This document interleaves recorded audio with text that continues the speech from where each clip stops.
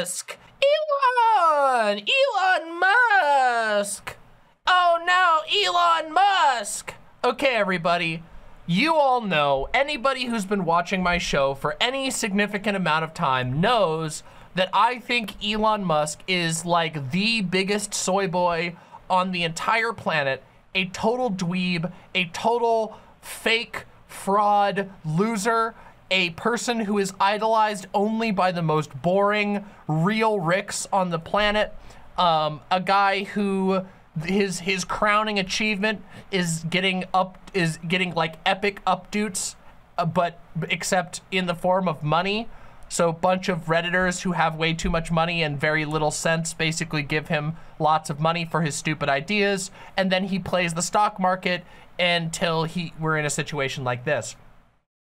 Now, many of you are probably familiar with Elon Musk's many hijinks over the years, from his hilariously stupid Hyperloop idea, which he managed to get a bunch of politicians on board with, to create, or to fail to create, the absolutely stupidest transit system you could possibly imagine, and also dangerous, to his blotting out of the night sky by shooting Starlink, what's it called, the satellites up into the sky. He's been quarreling with various space-related groups, from astronomers to other space agencies, because he's basically firing a bunch of his satellites up into the sky in low orbit. And when you try to photograph the night sky from Earth now, there's a bunch of crappy satellites in your way. And yeah. And so Elon Musk has been basically, he's not an inventor. He doesn't invent anything. He's what the industry likes to call an ideas guy. And by that, I mean, he has ideas, usually that he buys from other people and then sort of promotes them as his own ideas.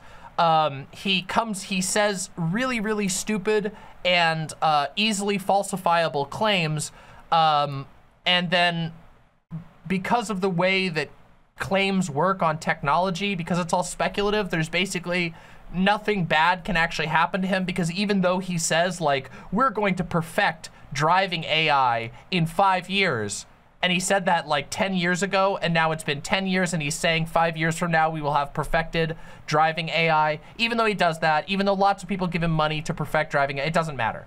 So basically, what I'm saying is Elon Musk is a modern snake oil salesman, and he's worshipped by the dumbest people on the planet. So there you go. But if that wasn't bad enough, we now have found out that he has declared using the power the power vested in him as the leadership of his companies, which he owns. Like I said, he didn't make the technology. He doesn't make the technology. He hires people to make the technology, often abusing them, as we have seen with his ongoing lawsuit in the state of California. He has denied Ukraine access to Starlink satellites. Now, previously, Starlink was made available to Ukraine to basically get imaging of their own land. So he's got 1 million satellites that are circling around the globe right now, more than basically anybody else, because he's a billionaire and he can do whatever the hell he wants. So he's got all these satellites going around, and Ukraine was like, hey, can we have pictures from those satellites? If you're taking the pictures anyway, if you're taking the footage anyway, we sure would like to be able to see what's going on in our territory. And they've been able to use imaging from the Starlink satellites to basically defend themselves against Russia. That is, until Elon Musk and a minister in Ukraine beefed on the internet. So it's no surprise that Elon Musk is a right-winger. He has, voiced a lot of memeing in the direction of Donald Trump. You know, he said, Trump isn't that bad, all these sorts of things. That's not a big deal. But where it gets more extreme is in his extreme union busting, his very, very, very weird opinions on gender, basically saying that gender ideology has gone too far. His opinions on privatization of business. All of these things indicate a pretty solid right-wing bent. And of course, as the conflict in Ukraine, which is happening because of Russian aggression, continues on, Elon has increasingly showed favorability towards Russia. And it has gotten to the point now where he had a personal meeting with Vladimir Putin. Vladimir Putin, the guy who is currently claiming that he wants to rebuild the Russian Empire by annexing large portions of Ukraine, and who is currently slaughtering many, many Ukrainian civilians. Does Starlink take pictures from orbit? Okay, here, I'll just read this. Here we go. Musk's SpaceX says it can no longer pay for critical satellite services in Ukraine, asks the Pentagon to pick up the tab. Since they first started arriving in Ukraine, the Starlink satellite internet terminals made by Elon Musk's SpaceX have been a vital source of communication for Ukraine's military. So you're right. Sorry, I apologize. A small bit of miscommunication. His satellites don't do the imaging directly. His satellites provide connectivity for communication, for surveillance, for all those types of things. They don't actually take the pictures, just so that we're clear. Sorry, I'm not a space person, okay? I don't go to space. Anyway, so far, roughly 20,000 Starlink satellite units have been donated to Ukraine, with Musk tweeting Friday, the operation has cost SpaceX $80 million and will exceed $100 million by the end of the year. But those charitable contributions could be coming to an end, as SpaceX has warned the Pentagon that it may stop funding the service in Ukraine unless the US military kicks in tens of millions of dollars per month. Documents obtained by CNN show that last month, Musk's SpaceX sent a letter to the Pentagon saying it can no longer continue to fund the Starlink service as it has. We have evidence the Ukrainians actually were paying for it. Very interesting statement from Elon Musk. Being Ukrainian, actually in the topic of Starlinks, I want to tell you some based facts re Starlinks, okay? I admire the actions of SpaceX enabling Starlink service in Ukraine. It's a true game changer, opens the fields to no cellular, long distances not suitable for radio, given the situation is changing. So like you can see, this allows for surveillance, it allows for communication, allows for data to be transferred so that troop movements can be coordinated. Despite that, I have not seen any Starlink which was bought by the government or by SpaceX. All the Starlinks I have seen or used were bought by volunteers like myself, or soldiers put their personal money forward. The subscription price is also paid out of pocket. In my charity fund, I have bought and delivered to the front lines over 50 Starlinks. Some of them are still being paid for from my credit card, now at $60 per month. One more Starlink that I bought and paid for Ukrainian EOD unit for Kharkiv offensive. So, what we're now hearing is that no, this was not a charity effort. Elon Musk is once again talking out of his ass, and interestingly, once again talking out of his ass in a way that kills and hurts a lot of people. So Elon Musk isn't doing some sort of like, oh, I'm standing up and looking out for my own interests here. He's literally just siding with Russia, and there's a considerable amount of back and forth on this. It's just incredible. Like, look at this. Although Musk has received widespread acclaim thanks to responding to requests for Starlink service to Ukraine right as the war was starting, in reality, the vast majority of the 20,000 terminals have received full or partial funding from outside sources, including US government, UK and Poland, according to the SpaceX letter. So even according to his own company's letter, it wasn't even, he's not giving them freely. They were already paid for. This greedy motherfucker just wants more money. And in truth, what he wants to do is he wants to make it easier for Russia to push into Ukraine, because he knows that Russia is struggling in the war in Ukraine. So we've stopped in and talked about small updates in the war the war against Ukraine, which is being waged by Russia, and it isn't going well for Russia. It's not going well at all. Russia has lost an unfathomable amount of troops, equipment, and now it's looking like they're losing a lot of ground that they gained early on. Wouldn't this be war profiteering definitionally? Yes, it would. Isn't that odd? Just keep in mind that this is not out of character for people like Elon Musk, but specifically for Elon Musk. Do you guys all remember when Elon Musk said that he wanted to coup Bolivia because a socialist leader won, and it would make it harder for him to get lithium because there was a socialist in power, even though his company apparently doesn't even buy Bolivian lithium? Do you guys remember that? Yeah.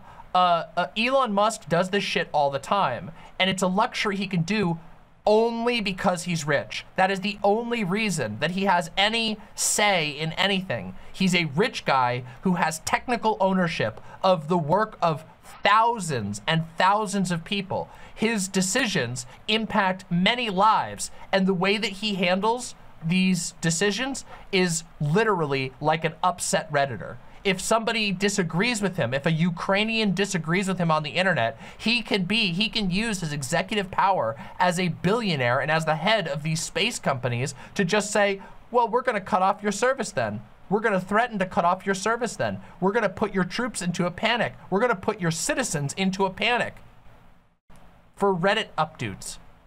And it's really upsetting.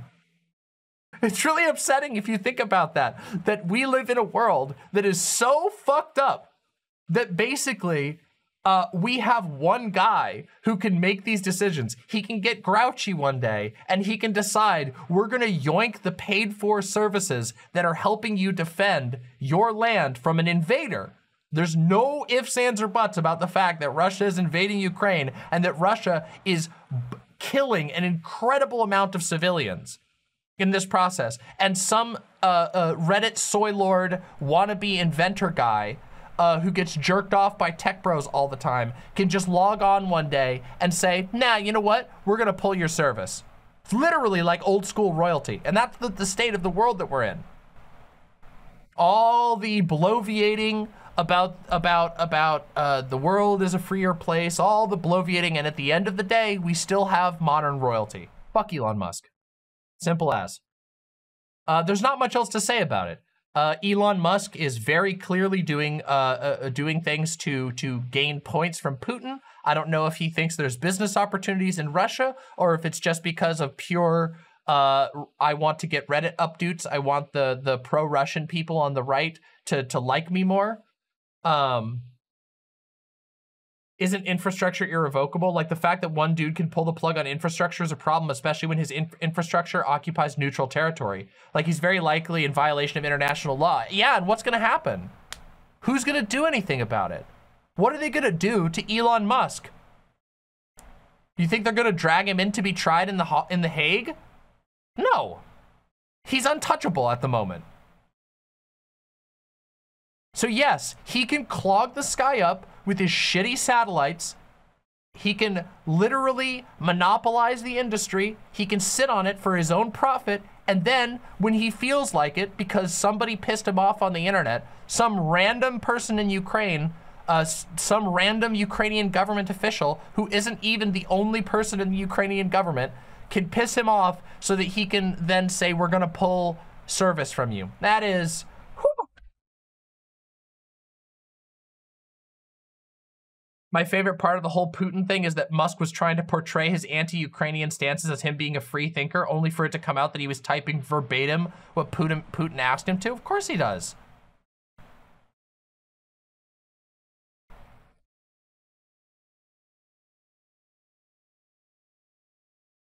It's pettiness in the cost of human lives.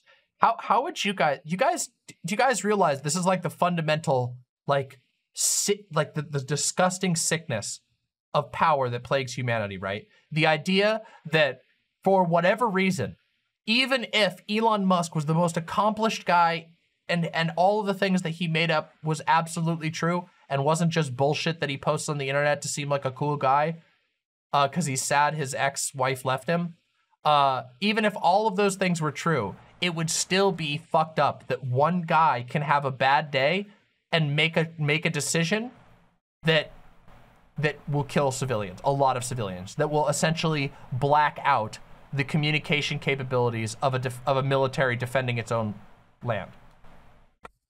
But there is one good piece of news. There is one good piece of news. Let me show you the good news, because there is indeed good news. Tesla has lost more market cap in the last 30 days, 306 billion, than any other company in world history over a 30-day period. Let me see if I can get that, let's see if we can get the Tesla stock. Can we take a look at the Tesla stock real quick? Boop. Just dropping, okay? All right, oh no, it's going down. It's going down. Oh, shit. Pew. Why though? I don't know. Probably because there's a lot of people who feel that it's inappropriate for him to be doing this. There's probably a number of reasons for it. I mean, their market value is purely hype, but that's like most of the market. That's like, you know, can we see the market cap for Tesla just dropping? Look at this. This is it. This is the market cap specifically for Tesla. Okay, this is the chart for specifically the market cap. Ready? Here it was this morning. Let's take a look at it over the 5 days. Amazing. I don't know. We'll see what happens. Who knows if any of this shit matters. I do know that if his stock prices go down, he's going to have a hard time coughing up the cash to buy Twitter. Do you guys remember that? That's right. Elon Musk has basically gotten himself into a position where now he has to buy Twitter. Yeah. Yeah, we'll see. So,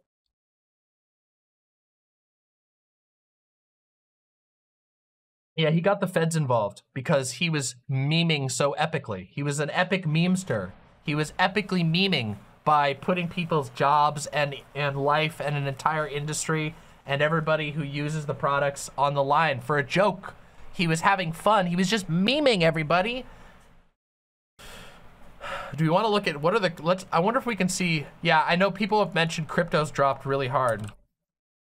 Let's see if we can see the Bitcoin over the last like year. Yeah, look at how Bitcoin has dropped over the last year.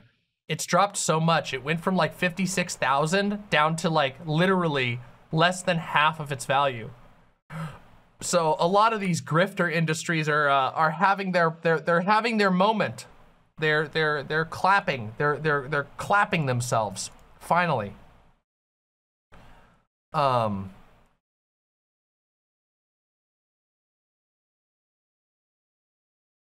Okay, sorry. This is totally unrelated to Elon Musk. I have something to do. Socked on Left says, how do you think Musk's cult-like following is so strong despite the repeated public failed pronouncements? That's a really good question. The reason why, okay, so there's a couple of reasons for it. So,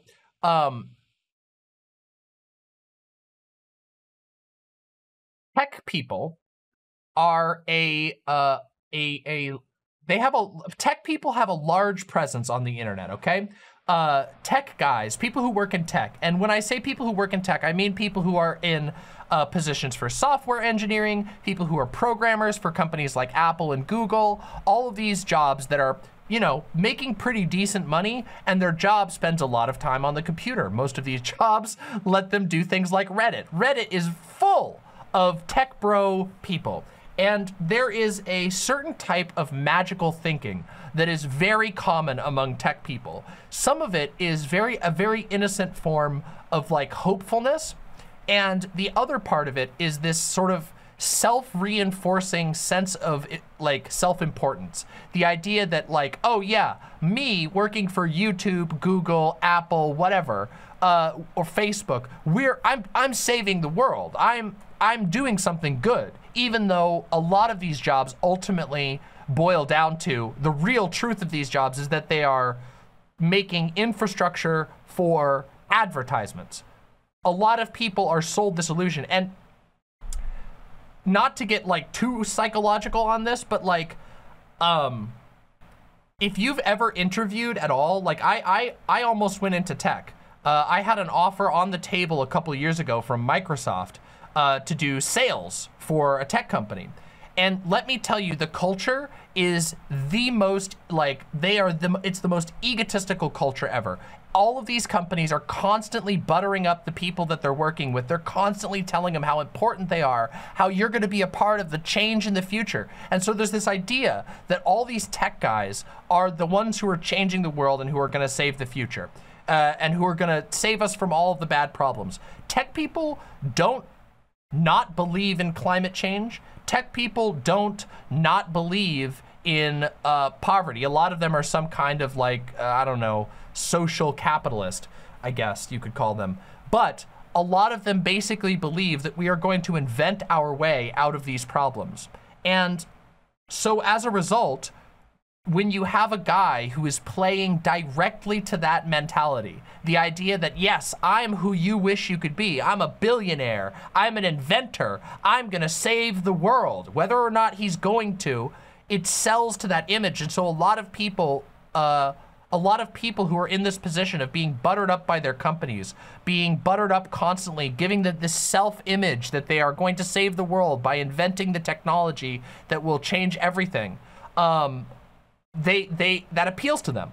And so Elon Musk has this highly online group of people who are very invested in that. And there's a second aspect of this. It's not just the distributed, I see this guy like me, because remember, a lot of these people also have invested in Elon Musk's companies. So it's a double whammy. You have people who see themselves in Elon Musk, who truly, deeply want to believe that some hotshot billionaire inventor tech guy is going to be the guy that saves the world.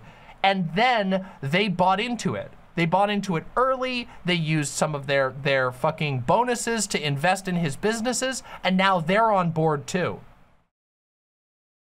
And that's a really hard type of like, it's hard to overcome that level of investment and come to the conclusion that you were wrong. You know, it's the same reason why, like, why do you think there's so much hype around crypto? The problems with crypto were not like invisible. They were not made up, and they weren't just haters saying it. People were pointing out extremely obvious material issues with crypto, and nonetheless, there is gigantic cult-like followers who are like deeply invested in this. And it comes from the same place. It's people who are online all the time, people who are huffing their own fumes all the time, saying, yeah, it's the tech guys who are gonna change we're gonna be the techno future. We're gonna be the AI and the spaceships and the Star Wars and the Star Trek. That's us, guys, that's us. But I couldn't be, you know, further from the truth, of course.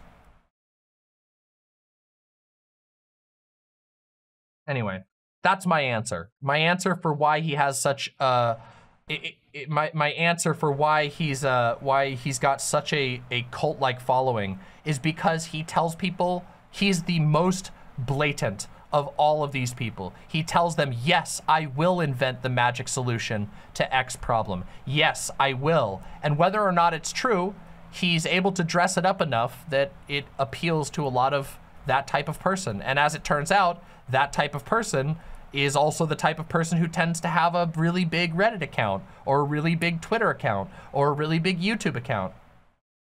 I mean, how many tech channels have like just basically patted Elon Musk on the back? You guys, if you guys want to go watch even like skeptical channels, even channels that are generally known for like applying skepticism to tech solutions, they lose it over Elon Musk because he plays directly into their biases.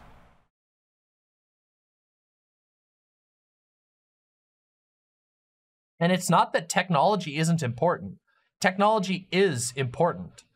But a lot of people simply, they want to believe that there's going to be an easy answer. And for them, the mythology that they've bought into, and keep in mind, by the way, Elon Musk is only like the avatar of this, because there were many before him, from the mythology around Bill Gates, the mythology around Steve Jobs, the mythology around even like actual scientists who, like Albert Einstein, who then are like, I don't know, blown up into this like godlike proportion of where they're like some kind of like hotshot inventor who saved the world, when in reality they were just extremely devoted to certain types of science.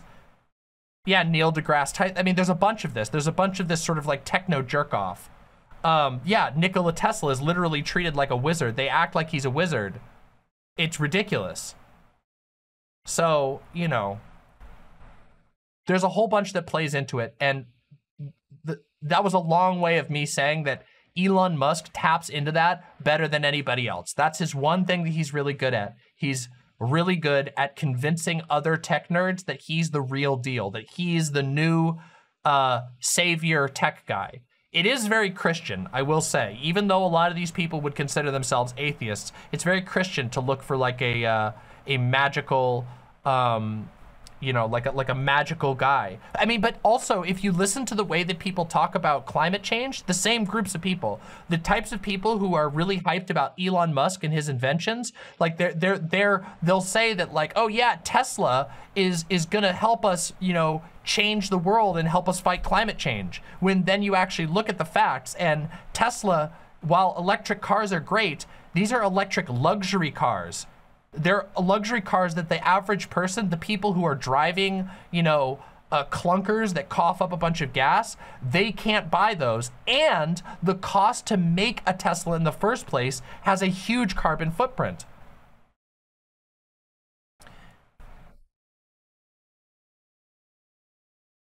They want to believe that there's a magic sponge that will be able to suck up all the carbon in the atmosphere. They want to believe that they won't have to make any changes, that they won't have to look at the world becoming a worse place. They need to believe that there's a savior out there who's gonna come up with an invention that's way smarter than anything that they could have thought of. And in that way, it becomes magical thinking.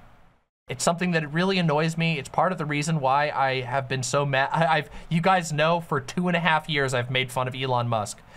And believe it or not, even back in the old days, I used to roast people for being a fan of Elon Musk because he came off as such a salesman to me. And he is.